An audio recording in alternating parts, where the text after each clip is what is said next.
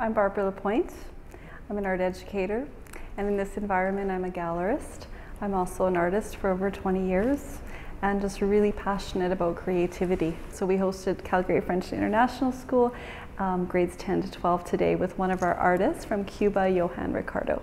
So when we were able to provide a multilingual experience based on creativity, based on a real experience in an art gallery. The value in that is teaching them how to connect to their critical creative capacities as 21st century learners. I think that one of the valuable things that the students and teachers saw actually happen today in the gallery was that we were able to actually see, based on evidence, that creativity and critical thinking are not isolated processes.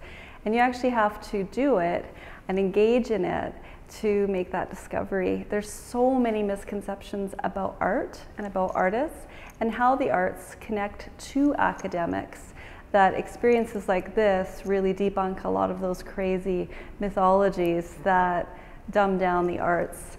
They really need to be deeply engaged in what they're learning. One really important driver with the arts is that it helps students and young minds learn how to actively problem solve.